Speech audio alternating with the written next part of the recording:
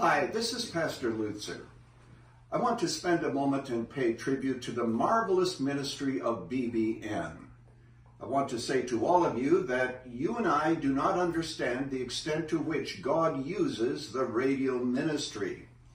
As a matter of fact, I was introduced to that many years ago when a widow told me that she listened all the time because she was disabled, she was not able to go to church, and she said, BBN is my church.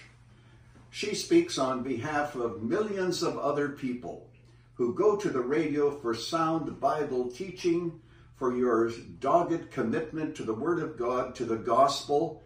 And I'll never forget what Lowell told me.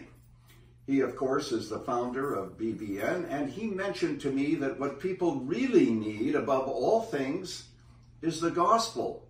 It's not enough simply that they hear about other things, though that may be important. But at the end of the day, your commitment to the gospel is outstanding.